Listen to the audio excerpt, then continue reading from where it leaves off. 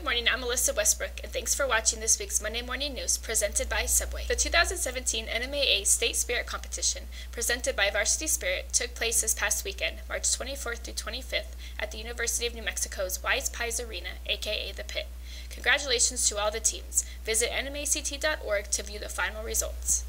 The contest guidelines for all three NMAA state music events are posted on the NMAA website. For information, please visit nmact.org. For questions about any of the state music events, please contact Dana Pappas at danamarie@nmact.org.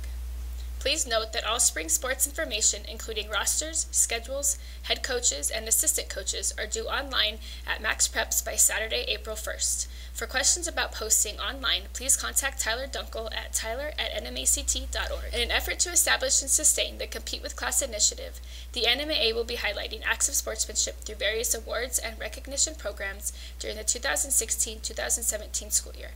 In order to do this, our office needs your help. Acts of sportsmanship by individuals, coaches, officials, administrators, spectators, or teams as a whole should be reported to the NMAA office as they occur.